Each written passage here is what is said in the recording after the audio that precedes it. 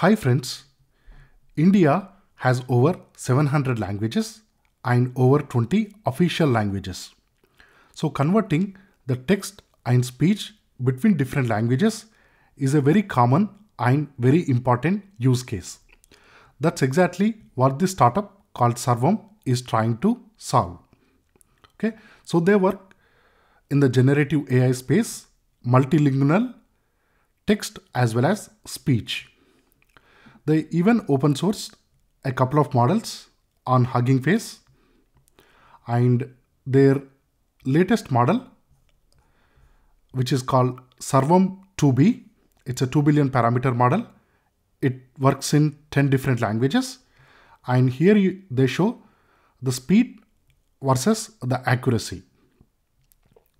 Now, being a 2 billion parameter, obviously it's much faster. It's even faster than Gemma 2 billion parameter model of same size. Most importantly, the performance is comparable to Gemma 9 billion and Llama 3.18 billion parameter models in terms of this value accuracy, which is quite impressive. Okay, yesterday they have released APIs for converting or translating the text between different languages as well as the speech. Okay, so currently they support 10 Indian languages. So they support Hindi, Bengali, Kannada, Malayalam, Marathi, Odisha, Punjabi, Tamil, Telugu, which is my native language, English, as well as Gujarati. Okay, so let's look at these APIs. So the first one, the translate, as it says, it is to translate between these 10 languages. Okay, so here we have a statement in English, which is their mission statement. At Sarvam, we are on a mission to make generative AI real for Bharat. Bharat means that's the ancient name for India.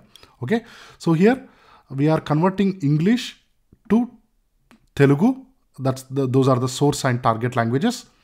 The rest same. Now they have Mayura V1. That's the model name. Okay. All right. So here is the output, which is quite good. It accurately represents what is mentioned here, even though it is not word to word, but the intent and the semantics matches quite well. Okay, and the second API, it's text to speech. Now for the speech, they have 6 voices. So 3 are female. These are called Meera, Pavitra, Maitreyi, and the 3 male voices, Arvind, Amol, and Amartya. So they name these interesting. These are most ancient sound like names in India. All right. So the API is text to speech. We are using the same text which is generated in the previous call. All right. And then we can choose the speaker. So here we are choosing Meera, which is a female voice.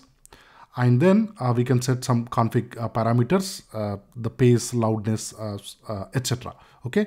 The model name, it's Bulbul V1. All right.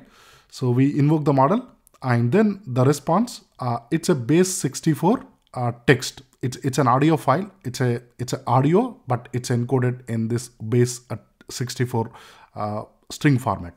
All right. So we take the string and we convert into audio format, and we saved here, and we are loading here. So I'll play the audio.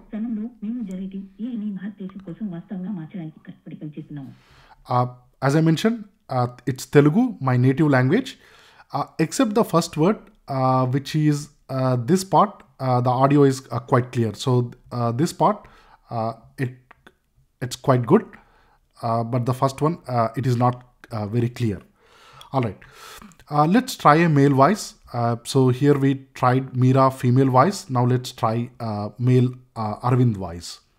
All right, exactly the same, but this time we chose the speaker as Arvind. Okay, so again, run through the API, get the response or the audio as base 64 encoded text, convert the text into audio, and here I am playing the audio.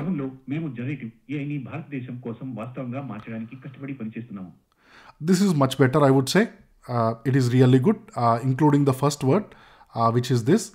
The audio is clear and it captured correctly as well. Now the third API, it is speech to text. So let's use the audio file generated previously, the two audio files, and see if they can convert it back to text correctly. All right, so it's a speech to text API.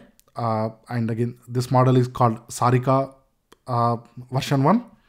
And this time we are inputting an audio file, right? So the request, the syntax is slightly different, whereas for all these, we can input the text as it within the payload. But here we are supplying an audio file in the form of this wave file. Okay. All right, do the same. So first we are doing with the first file, which is the female voice, which the first word wasn't very clear, right?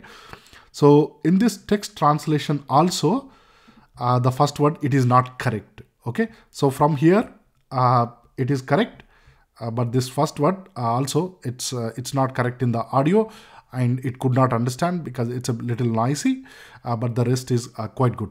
Now let's see if it does a better job, the male voice. Okay, so exactly the same, but this time we are loading the second audio file, which is generated using the male voice Arvind. Okay, all right.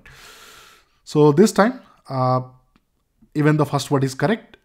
So the rest is also correct.